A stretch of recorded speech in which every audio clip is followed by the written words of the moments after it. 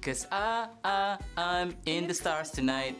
So watch me bring the fire and set the night alight. Shining through the city with a little funk and soul. So I'ma light it up like dynamite. Hi boys and girls! How long have you been there? I'm sorry that you have to listen to that. By the way, do you know who are these guys? They are the BTS members, one of the phenomenal K-pop idols to date. I've got a question for you. If you were given a chance, how would you describe these idols?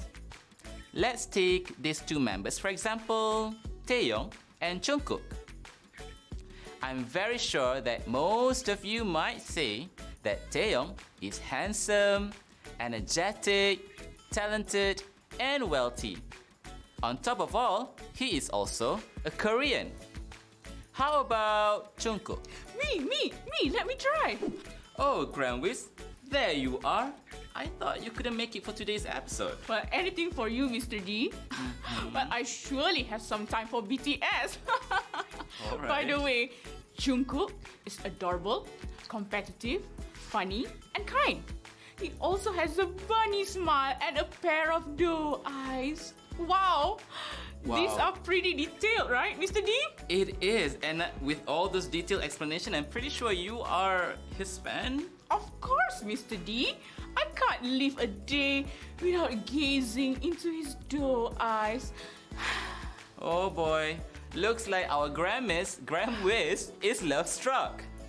Either way, boys and girls, handsome, energetic, talented, wealthy, adorable, competitive, funny, kind, and Korean are all words used to describe a person. By the way, Mr. D, why are you asking us to describe these idols? Are we learning about adjectives today, by any chance? We surely do. Really? Spot on. So, my dear boys and girls, today we are going to learn about adjectives. Before we go on further, adjectives are words that are used to name the attributes or characteristics of people, thing, animal, or even place. So, Grandwiz, are you aware of the different functions of adjectives in English language? I definitely do, Mr. D. Adjectives can be used to tell more about colors, size, shape, taste, order, texture, number, weather, origin, opinion, quality, feelings, and personalities. Oh yes, Mr. D and friends out there, one more important fact on adjective is that it is commonly being placed before a noun. That's why we normally heard people say old man instead of man old. Thank you, Grandwiz. You're That welcome. is such an important piece of information you have there. Enough with the explanation on the matter. Grandwiz, let's have a little bit of fun. Ooh, Yeah, by playing a simple game. a game? Okay. Definitely. Right. Let's call this game as a match made in heaven. Wow, Mr. D, what a fancy name. Exactly, right. So, just as the name suggests, this is a matching game. All of you boys and girls have to do is to match all these adjectives according to its category. The categories are opinion, size, quality, age, shape, color, origin, and material. Since we are going to test your wits, we are going to let you try this on your own. What are you waiting for, boys and girls? Grab a piece of paper and a pencil and good luck!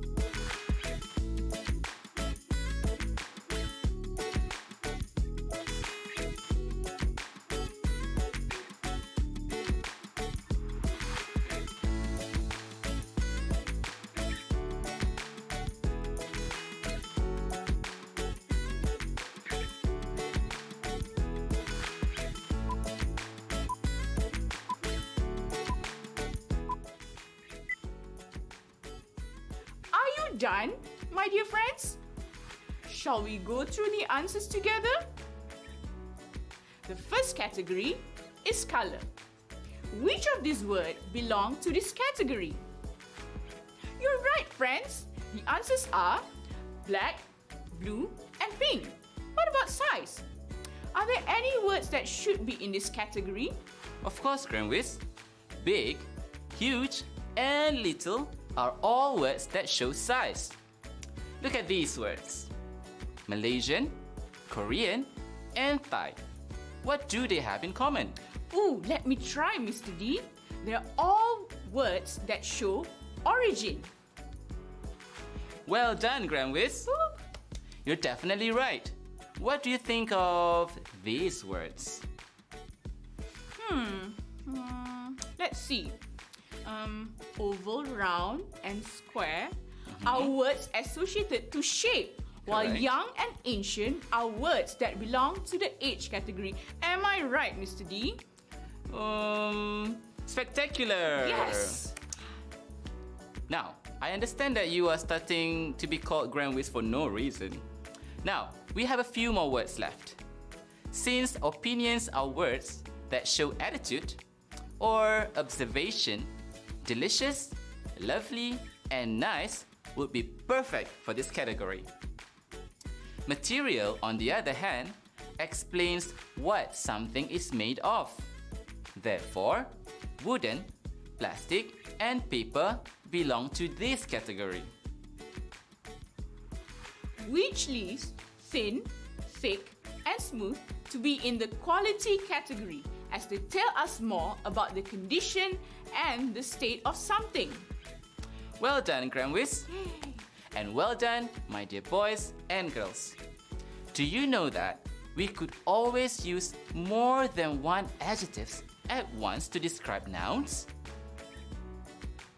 Oh, I know that it's Oscascom.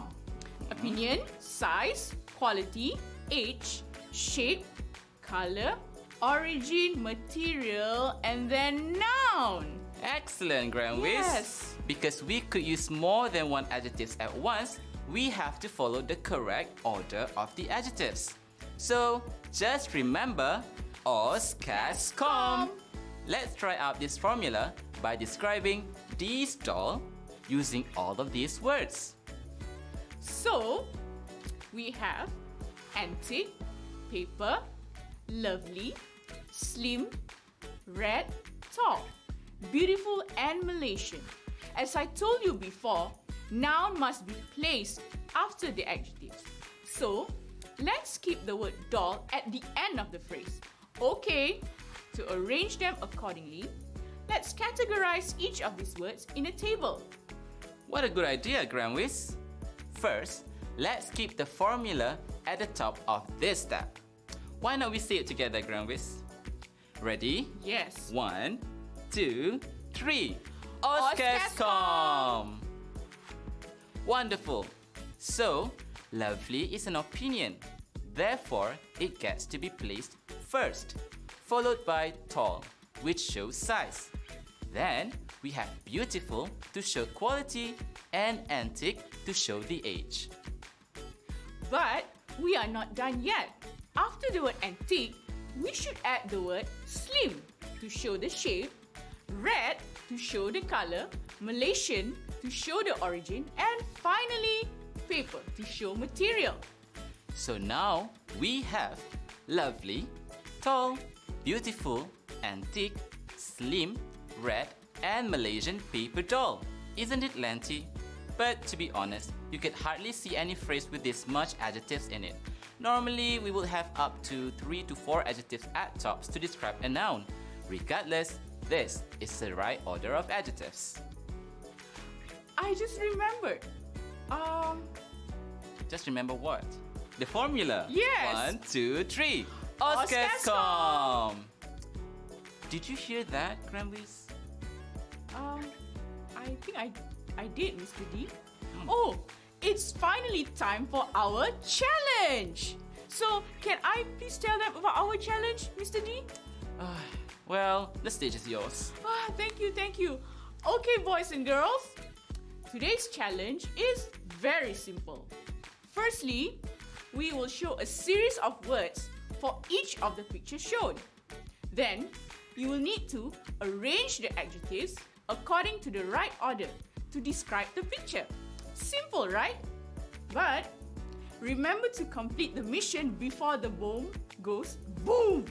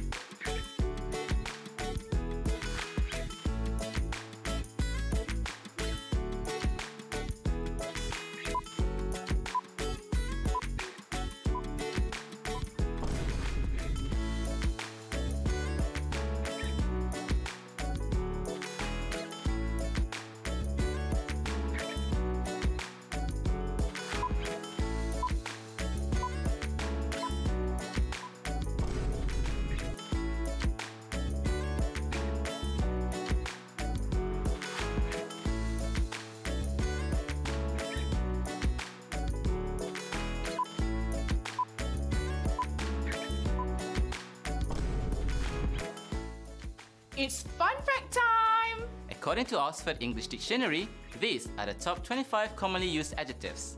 Good, new, first, last, long, great, little, own, other, old. Right, big, high, different, small, large, next, early, young, important, few, public, bad, same, and able. Do you agree with this list?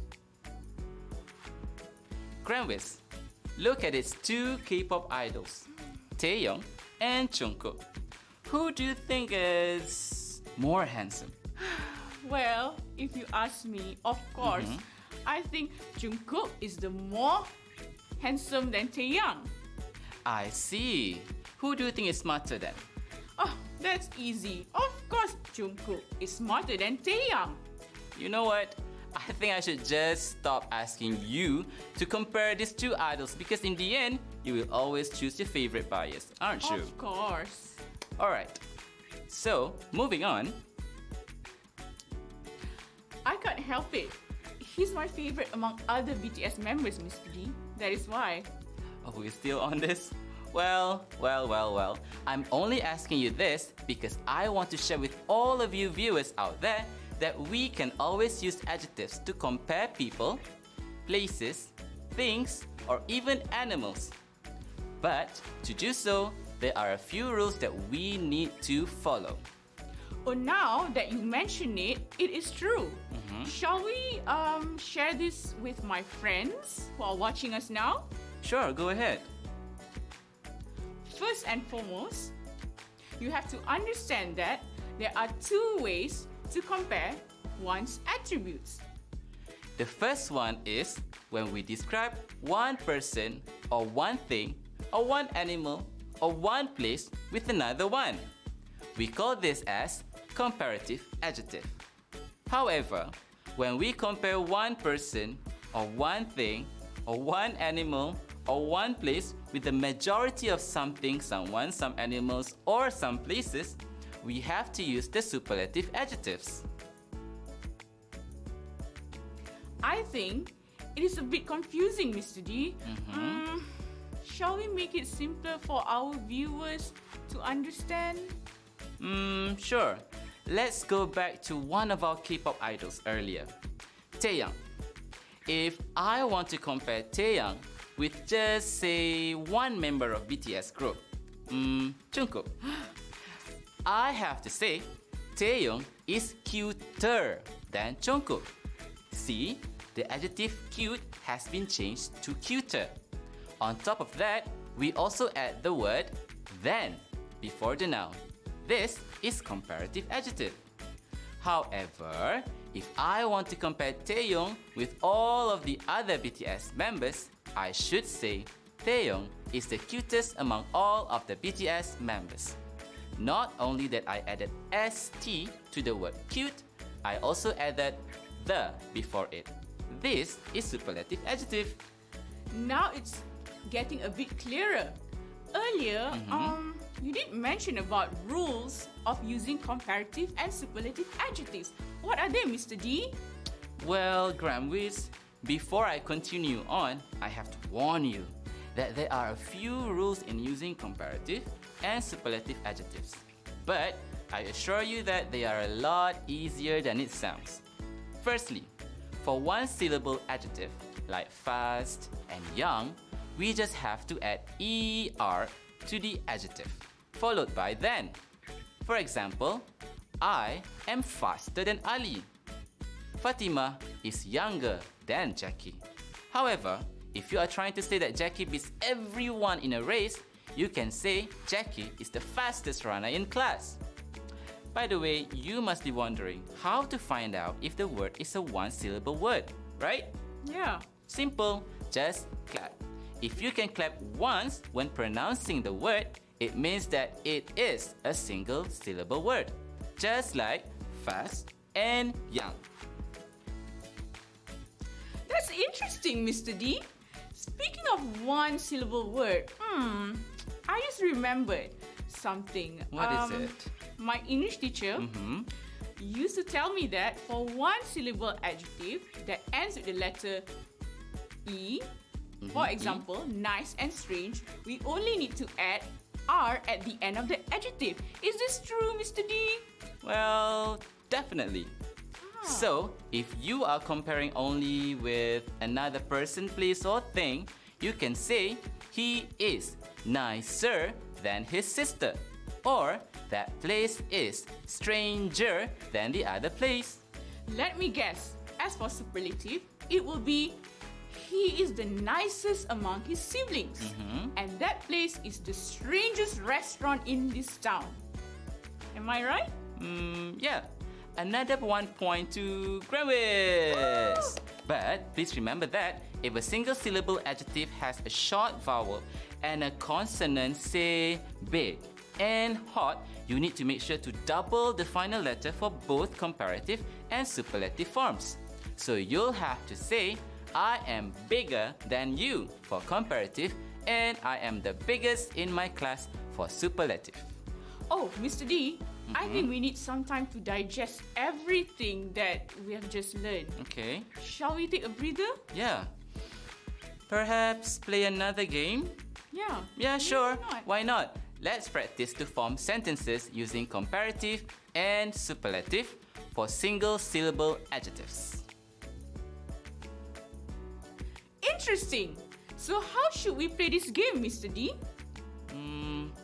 Easy. First, we will spin this wheel with adjectives on it. Okay. This spin will identify the adjectives which you need to use in your sentence. And then check out the light boxes on top to find out if you'll be writing in comparative or superlative form. Like this.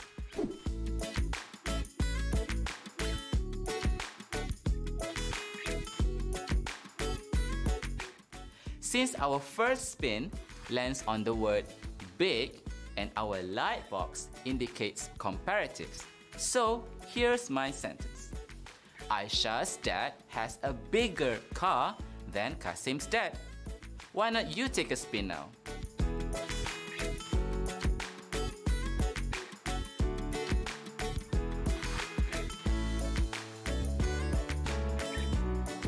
Shall we continue with our next rule? Since we have covered single-syllable adjectives, why not we take a look at words with two syllables or more? For this, there are two different scenarios that we should consider. The first one is that when we have two or more syllables which end with the letter Y, we should first change the letter Y with I and then add ER followed by the word then. For example, Momo is happier than Mimi today. Or Momo is the happiest student in 5 Amanah. For superlative sentence. Piece of cake, isn't it? And boys and girls, also remember that for other words with two or more syllables, we need to add more in front of the adjective for comparative sentence. And most of superlative sentence, for example, he is more handsome than my cousin for comparative sentence, and he is the most handsome guy in this university for superlative sentence. Besides these rules, there are also some words which do not follow all of the discussed rules. They are called the irregular adjectives.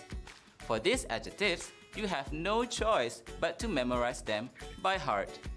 And they are good, better, best, bad, worse, worst, little, less, least, and far, further, furthest. What a long day. I need to entertain myself for a bit, Mr. D. Alright. I have the perfect song for my friends out there to sing. Really? Yeah, worry not. This song is about comparison adjectives. Perfect for today's lesson. Alright, that sounds fine by me, but to make it more interesting, why not let our viewers complete a task as they listen to the song? Yeah. So, boys and girls, as to listen to the song that we are about to play for you, kindly complete the exercise that goes with the song by typing this link below. The exercise should look like this. Once you are done, you can submit your answer to your teacher's email address. Found the link to the exercise yet? Remember to fill in the blanks with the words heard from the song. An elephant is bigger than a flea. I said an elephant is bigger than a flea. An elephant is stronger. An elephant lives longer. An elephant is bigger than a flea. An elephant is better than a flea. Why? Because an elephant is easier to see in the dark. An elephant is bigger, much, much bigger. An elephant is bigger than a flea. A crocodile is bigger than a fly. I said a crocodile is bigger than a fly.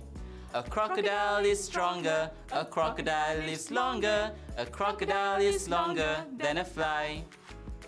A crocodile is better than a fly. Why? Because a crocodile can smile and he can cry. A crocodile is better, he can even knit sweater. A crocodile is better than a fly. A crocodile is better than a fly. Why? Because a crocodile can smile and he can cry. A crocodile is better, he can even knit sweater. A crocodile is better than a fly. Here are the answers to the questions. That was such a cool song. Yes. Looks like we have come to the end of our lesson for today. Always remember that we need adjectives to tell us more about nouns. And for this week's Mega Challenge, Grandwitz, will you do the honor of surprising them with the news? Of course, Mr. D. Well, boys and girls, for this week's Mega Challenge, we would be happy to challenge you to create a TikTok video. Wow, TikTok. Yes, so all you have to do is you have to use green screen effect and you have to choose, okay, the individuals, places, things, or animals and describe more about them. You may use OSCASCOM formula to help you out. As always, make sure you get permission from your parents to do this. Also, you may share with us the final product of your work on any social media platform such as Instagram, Facebook, and TikTok by using this hashtag. Shall we do it together? Yes. 1, 2, go. Hashtag Grammar Right. Hashtag Gramwiz. Hashtag Grammar Made Easy. That will be all for now. See you later, alligator.